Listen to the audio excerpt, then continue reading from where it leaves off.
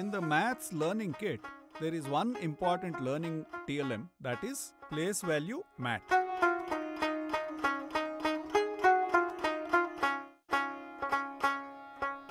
We use it along with play money and base 10 block, and with all other TLMs we use it. Now this is what we have got with the mathematics kit. This is printed on flex. How do we make it ourselves? It can be made in various ways. In the classrooms, normally this is painted on the floor by teachers. Whatever is written on this is painted on the floor. 5, 3, 4, like different place indicators are drawn. They paint it on the floor. If we want children to make it themselves, what can we do? Let us see. If we are making this place value mat ourselves, what are the materials required?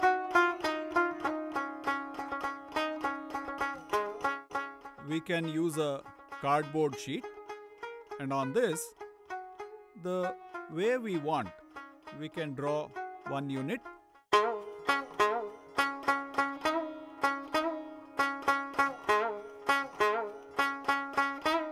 These are tens. This is hundreds, thousand. Let us leave little less space for units. Tens, hundreds and thousand should look bigger. This is what we can do. On top, we should write the place value. That is one line for writing the place value, and then one more line for regrouping, or when we have to carry over, we have to draw one more line.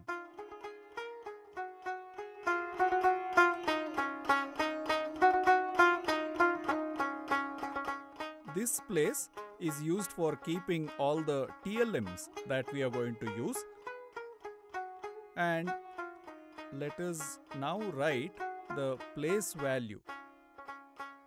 Let us first draw the lines of the place.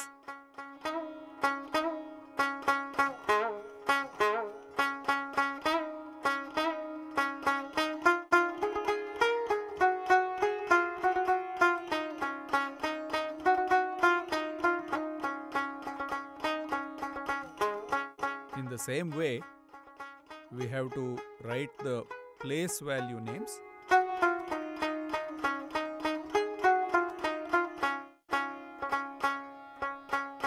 This is the way. 10 and 1000. So this is our place value mat. This is how we can make place value mat and give them, or we can ask them to make it. In the same way, the place value mat can be used to teach the decimal system also. 1 by 10th and 1 by 100th. We have to make, after the point, we have to make two places and show them. This is the decimal system, that is the fraction system. It is better to make two different place value mats. It is not necessary to make it on the same mat. It is better to show it on two different place value mats.